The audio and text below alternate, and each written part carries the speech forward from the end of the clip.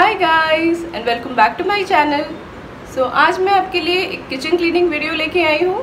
And usually तो हम सबके घर में हाउस हेल्प्स होते हैं, ये सारे काम हमारे करने के लिए, हमारी मदद कराने के लिए। बट वीकली मैं अपनी किचन की क्लीनिंग खुद करती हूँ, डीप क्लीन करती हूँ इसे, क्योंकि आखिर हमारा घर है तो हमसे अच्छा कौन साफ़ करेगा।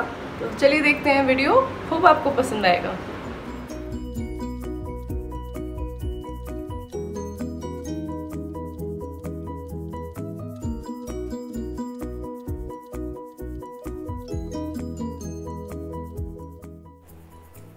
तो सबसे पहले शेल्फ को क्लीन करते हैं, जितनी चीज़ें फैले हुए हैं उनको हटा देते हैं।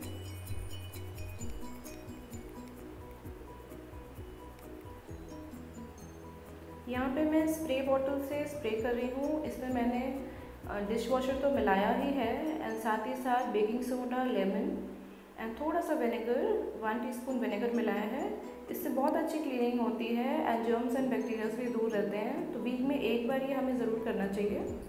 मैं सारी किचन टाइल्स एंड इसका जो शेल्फ है ये भी इसी से क्लीन करूँगी। एंड मैं यहाँ पे एक ब्रश का यूज़ कर रही हूँ जिससे जल्दी से क्लीन हो जाए ये।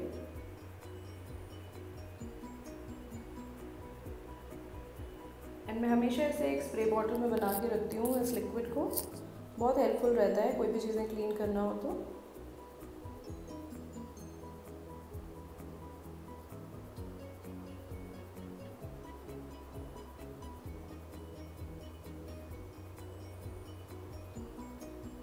गैस स्टोव भी क्लीन कर लेते हैं। मेरा गैस स्टोव बहुत ज़्यादा गंदा नहीं होता है क्योंकि मैं इसे टाइम टू टाइम साफ़ करती रहती हूँ एक सूखे कपड़े से। तो बस हल्का सा इसे क्लीन कर लेते हैं।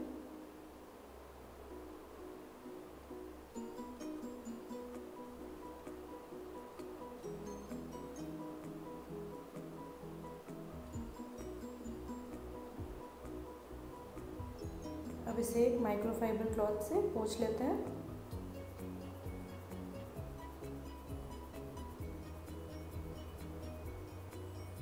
गैस स्टोव को हमें तुरंत ही क्लीन कर लेना चाहिए तो ज़्यादा ठीक रहता है। आपने देखा होगा कि बहुत ज़्यादा गंदा नहीं होगा गैस, मेरा भी, क्योंकि फिर अगर वो गंदा हो जाता है तो वो जमते जमते सूखते सूखते बहुत ज़्यादा प्रॉब्लम हो जाती है फिर उसे क्लीन करने में।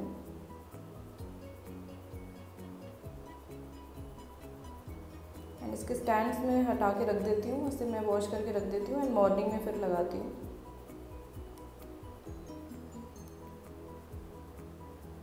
इसे भी वाइप आउट कर लेते हैं एक बार अच्छे से।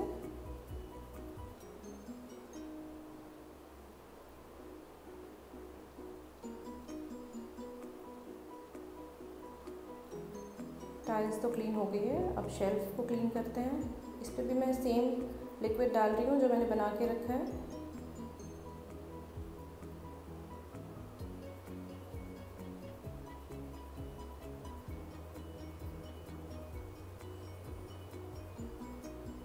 अच्छी तरीके से क्लीन कर लेते हैं। हमारी जो हाउस हेल्प होती हैं वो भी क्लीन करती हैं बट वो इतना टाइम नहीं दे पाती और इतने अच्छे से नहीं करती हैं। और मेनली हमारा मन नहीं भरता है किसी की भी क्लीनिंग से जब तक हम खुद से क्लीनिंग नहीं करें। इसलिए मैंने सोचा था, काफ़ी टाइम से मैं ये चीज़ कर रही हूँ कि वीक में एक बार तो मैं अच्छे से क्लीन करूँगी। एंड बाकी दिनों में तो टाइम ही नहीं रहता है इतना कि हम इतना क्लीन कर पाएँ।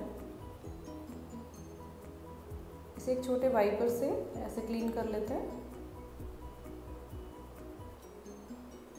एंड लास्ट में मैं इसे फिर से वाइप आउट कर दूंगी क्लॉथ से।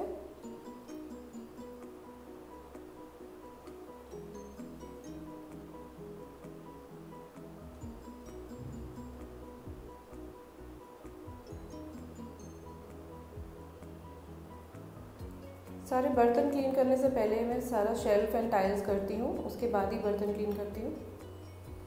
अब यहाँ पे विंडो को भी थोड़ा सा साफ़ कर लेते हैं। ये भी काफ़ी डस्ट से एंड इससे गंदी हो जाती है।